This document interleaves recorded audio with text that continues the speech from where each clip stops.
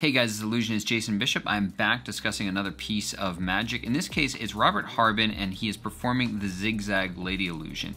The significant thing about this is that he is the inventor of the Zig Zag Lady Illusion. This illusion took off in the mid to late 70s into the early to mid 80s.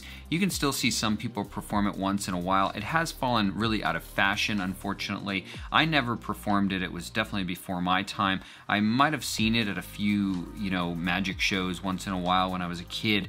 It was very popular. It would be on TV. Mark Wilson did it.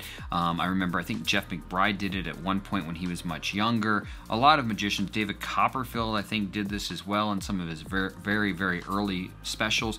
It was just one of those illusions that was just really hot at the time, and Robert Harbin was probably a genius to some degree. He invented quite a bit of magic, most of it larger illusions, really in a time that I don't think large illusions were really all that particularly in favor. He also later was a master of origami, which is kind of interesting, and did TV shows on origami and things like that. I have to say, I wasn't looking to review this piece of magic. I was looking for another trick that he came up with, an illusion that he did, and I'm going to find it one day online, and I'm going to share it with you because it's an older style illusion. It's a little bit slow, but once he gets to the point of the trick, it's a freaking unbelievable trick, and I really want to share it with you guys and show it to you. I actually talked with somebody about reinventing that trick for today and how we could make it even more deceptive and more amazing, this particular one that I'm going to find one day and show you. But right now we've got Robert Harbin, and he's doing the Zig Zag Lady Illusion. Now, again, I'm a professional illusionist. I started my career in the Catskills and Poconos and cut my teeth there, and then I went on to do tons of colleges and then tour theaters across the United States. I had 2 successful shows in New York City at the famed New Victory Theater on 42nd Street, and now in between traveling, prepping for shows, doing shows, working on new magic, and everything else I have to do in life, I bring up videos like this online, I watch them, and I give you my thoughts on them as a professional illusionist. So let's take a look at this piece of magic. Again, it is Robert Harbin, magician, performing the Zig Zag Lady Illusion in 1966. So this is quite a while ago. Let's take a look. Well, ladies and gentlemen, here it is, the great carve-up. Miss 1970. Well, this is the apparatus we use, specially designed to do the job, to amaze and to amuse. It's got 3 parts, the top, the middle, and the base. Interesting part is the middle bit slides over here like this, and when it does, 3 blinds begin to operate and close up the empty spaces. But it's a long way from you, and I'd like you to examine it. You can't do that, but one of you can. So while we are doing the warm-up tonight, I've invited a lady from the front row. If she's there, could you send her on, please? Thank you so much. Thank you.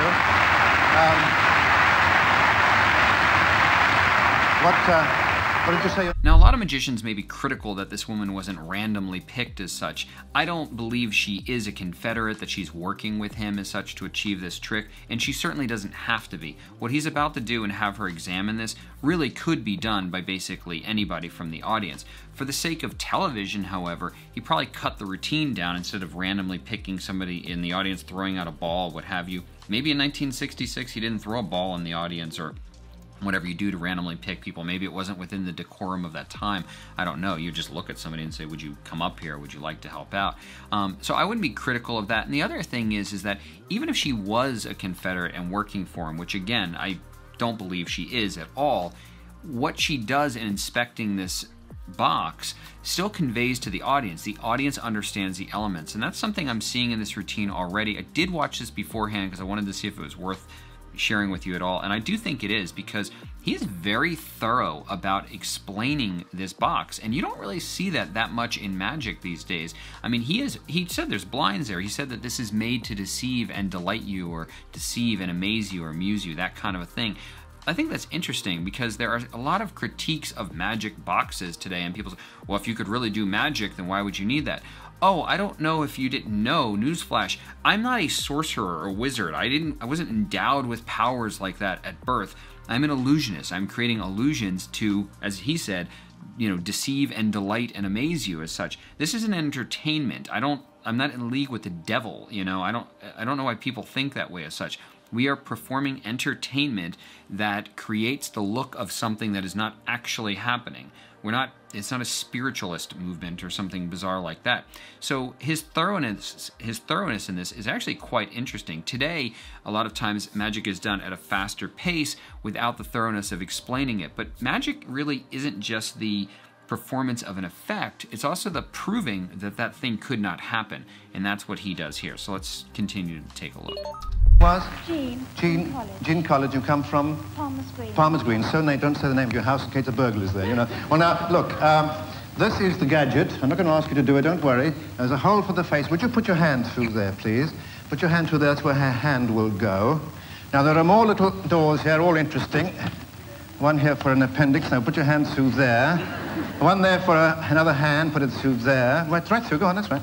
And down below, there's a place to put... I really like that joke. He opens this little tiny door and he says, one there for an appendix. And it's just a cute little joke and the audience laughs at it. But, you know, it facilitates the trick because it moves it along. Because these are boring sort of procedural things that don't, you know, aren't of interest. Nobody's interested in little doors and stuff like that. And yet he goes through it and he sort of lubricates the moment by making a little joke about, there's one for your appendix. That's a really good joke. If I'd have thought of that, I probably would use that. I don't know if it would work today with today's tastes and jokes, but I actually like that little joke. So he's moving through this kind of quickly. If you look at the construction of the box, a lot of illusions that are very good today aren't actually made from wood anymore. We have very thin metal and very good metal, frankly, today, and it's a little bit lighter than it used to be. And so the illusions that I work with are usually made almost exclusively or mainly of metal, and you can see that this is sort of homemade actually, which is interesting, that he probably constructed this or went to, you know, a local carpenter, and these carpenters are very skilled,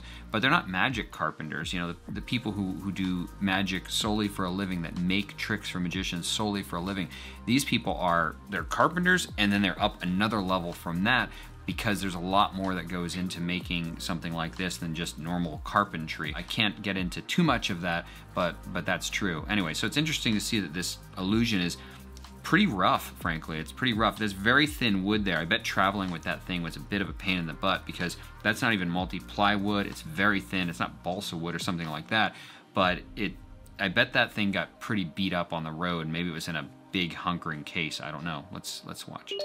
Foot through. Would you stick your foot through inwards to show how it goes in? That's it. Got the idea? Look inside. Any more girls in there? No. I'm not going to ask you to do this. I'll stand back a wee bit, because we're going to have someone very special. And here she comes, a model from Mill Hill.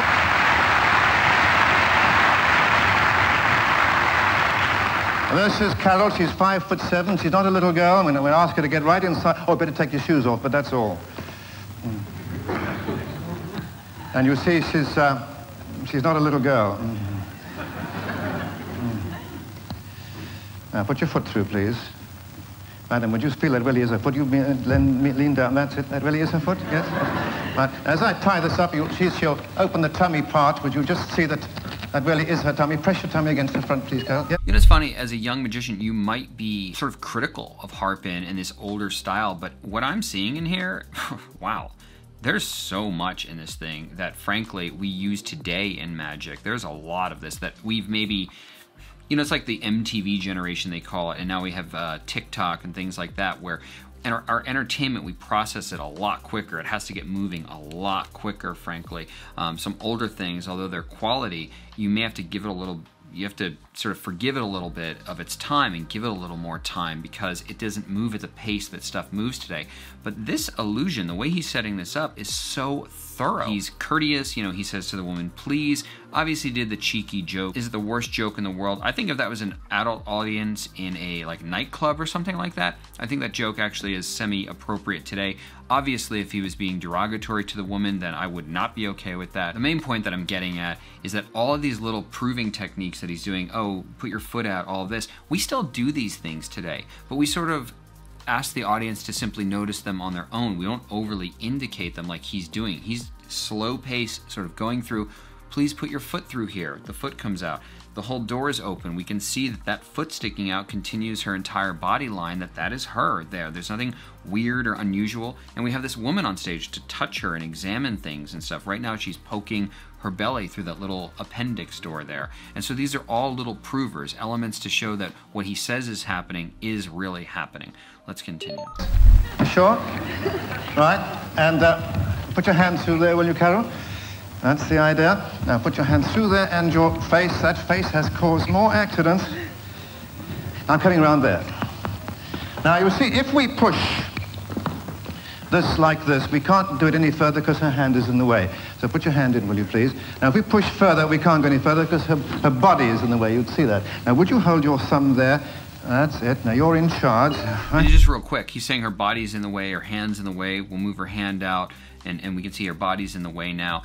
Again, magicians today would skip that part, you know, and I think I kind of like it, frankly. I think that I kind of like that he's showing that, you know, what the physical certainties of sort of the physics of this box and her interaction with the box really are until he gets to the point where he wants to perform magic with this. I really kind of like that. I don't know that I would do it, but you know what? A little bit, maybe, honestly. It kind of reminds me of David Copperfield's Vanishing Statue of Liberty. We always know the cloth goes up, the cloth goes down, the statue's gone. But if you watch the whole trick of that, it is much more involved than that. He has a little radar system that's detecting the helicopter and the statue on radar, and he has multiple cameras around the Statue of Liberty that are locked in lock boxes that take photographs at different times. And then he shows all of this to show multiple ways that the statue has vanished. It's not just cloth up, cloth down, it's gone. It disappears from the radar screen.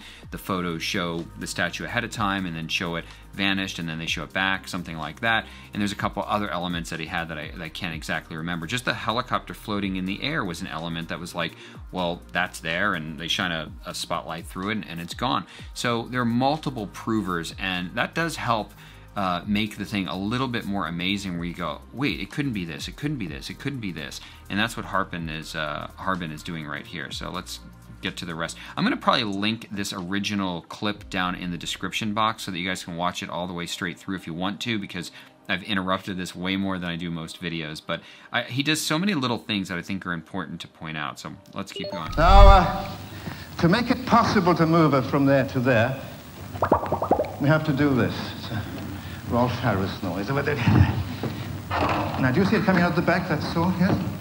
It did. All right. Now, this is the one that hurts me far more than it hurts you. Tell me if it comes out of the back, will you? Through. Now, I want you to push, and I am going to pull. Right, a big heave. Over there. Feel a hand, please. Feel a tummy.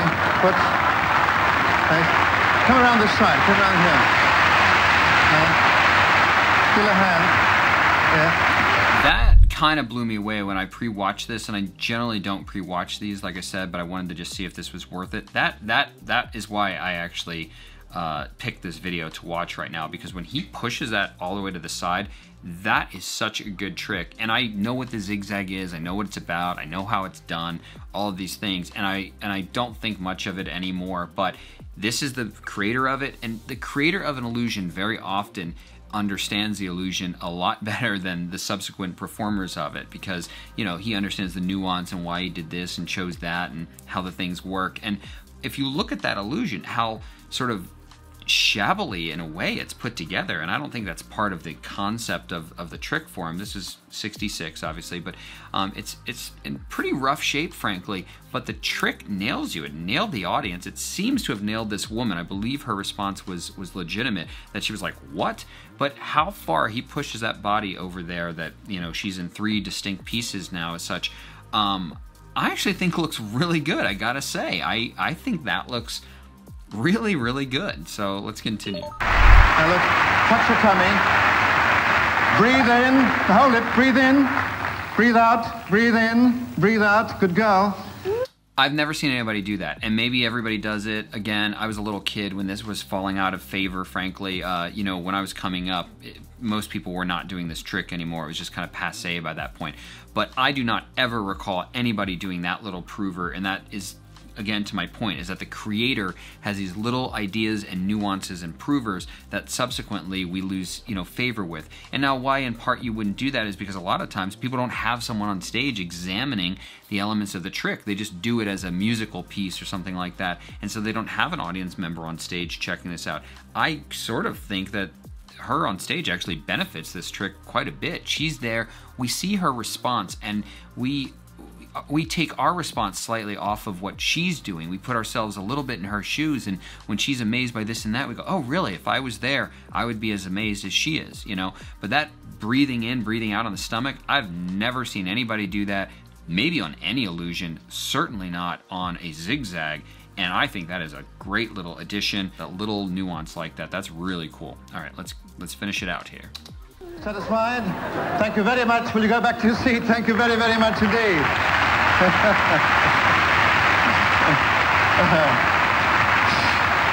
Well, now, Carol has a nasty gap in her economy, so let's put her right. She'll need 3 dressing rooms now. I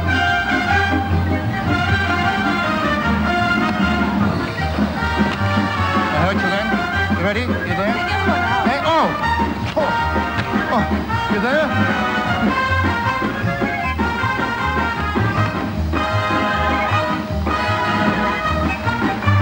Give me a hand. Come right forward. Right here. Thank you so much. There we are, Carol. Good night, ladies and gentlemen. Thank you so much. That was really interesting. I don't know if this video will appeal to, you know, the public as much as magicians, or even magicians as much as maybe I feel like it should, but I'm glad I got to see that. I thought that was really interesting, actually. I've not seen a lot of Harbin's work. I've seen a little bit online. Like I said, I was pursuing one piece that I had seen him do previously that I think is a really neat, deceptive, interesting piece of magic, and hopefully I'll find it one day and get to share it with you. That illusion was pivotal in the 70s and 80s, like I said. I mean, you saw it on, Bill Bixby had a show called The Magician, where he was like this adventure guy who was a magician, and he would solve crimes using magic, you know, tonight at 11 on a very special episode of The Magician. I mean, it's kind of like there was a show called The Mentalist a few years ago, that same kind of a thing. And he did this trick on The Magician. A lot of people, frankly, have done the Zig Zag Girl illusion, and I like that. I really like that. I like the part where the body goes over. Sometimes an illusion isn't necessarily the whole performance. Sometimes it boils down to just one look, one scene on stage. And in this case, it's when that last push goes over and her body is completely separated. It's a good illusion, and it looks really cool, and it looks amazing and impossible and really neat. You know, the way he did it, he got roughly 4 minutes out of it. That's really good. But if you're going to take this new sort of paradigm of doing magic in a lyrical sort of music way and really quickly, well, then that illusion is only going to get you 40 seconds of actual performance time, maybe a minute of actual performance time. And if somebody doesn't want to carry around a 150, 200-pound box in a case and have to get a van to be able to do that, I can't really blame them for that, honestly, if they don't want to do that. If they want to perform a piece of magic, that gets them more time. Now, if you did it like Harbin did it there, then you would get more time out of the illusion, and it might be worthwhile to pursue. I could see a creative young illusionist bringing that piece of magic back, performing it, and audiences absolutely loving it. It's also partially a personality piece that way. As you walk through it, you can be charming, you can have jokes. Obviously, this is from 1966, so there were some sexist things in there that have absolutely fallen out of favor, which is good, because I don't like some of the little snide remarks that he made. He wasn't being particularly demeaning in his mindset at the time, but you know, as we've sort of matured over time and morphed a little bit, we've recognized that some of those comments are not necessarily things we want to say. They're a little bit I don't want to say offensive per se, but they're definitely uncomfortable, and they are not necessarily needed. The illusion was really great. Absolutely. I'm glad I got to see this. You know, I say that a lot, that I'm glad I got to see this. You know, when I started my career in magic, I watched magic. If I could, I'd watch it for hours a day to learn from these magicians. And after a while, you sort of stop doing that so that your performance isn't tainted or affected, because you want to have your own personality. And now that I have developed my own personality on stage, to come back and look at this and learn other, you know, see other magic from other magicians is really inspirational. And I certainly can still be influenced by them, but I have no great fear that my core personality on stage is going to be overly affected, or that I'm going to adopt or, God forbid, steal somebody else's personality to perform on stage, because mine is at this point developed enough where I feel like I sort of know who I am. It was fun examining Harbin's presentation of that. Again, Harbin invented a lot of magic. He was a master at origami. He sort of helped westernize origami, bring it to the West, really, actually. He was an expert in that, and obviously the dude was super smart and really creative as an illusionist. As far as his performance style, it's interesting because I'm not a huge fan of it. I think he was competent, and I know he was a performer for a lot of his life. I don't feel that he has the polish, frankly, in some of what he did there that you saw later with people like Siegfried and Roy, David Copperfield. They were just a little bit smoother and more polished, and I don't know where that divide came from. I think at a certain point, singers were sort of singers and actors were sort of actors, and magicians were magicians, and maybe you didn't have to be as charming or as polished or move as well. You just had to do a magic trick that was really amazing, and he was able to do that. Now, he certainly was charming in some places, and he certainly was polished in what he wanted to say and where he wanted to go, but like at one point, her shoes were still on the ground and he kicks them out of the way kind of in a clumsy manner that he hadn't pre-thought where those shoes were going. Today, you would normally know where every element on stage is and where it's going to end up, and you wouldn't just haphazardly kick the shoes out of the way. It reads a little bit rude, frankly.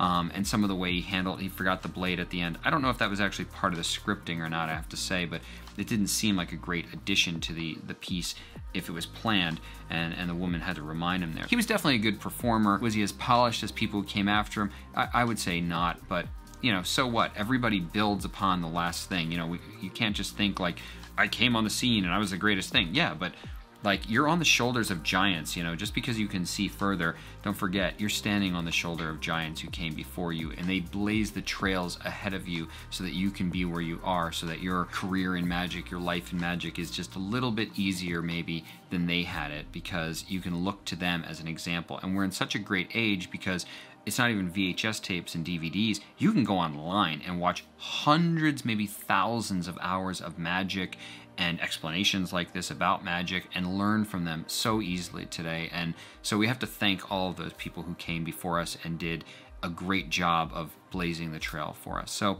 that's my take on the Robert Harbin Zig Zag illusion. I hadn't seen him, I don't know if I'd ever seen him do that before. It was definitely a lesson. It was definitely really interesting. So again, if you need some new magic tricks or you'd like to learn magic, there's a link below. This is to Vanishing Ink. This is an online magic store for beginner, intermediate, and advanced magicians. This is an affiliate link, so if you purchase anything, it does help the channel, and we absolutely genuinely appreciate that. So do not feel compelled to get anything, but if you need some magic, there's the link.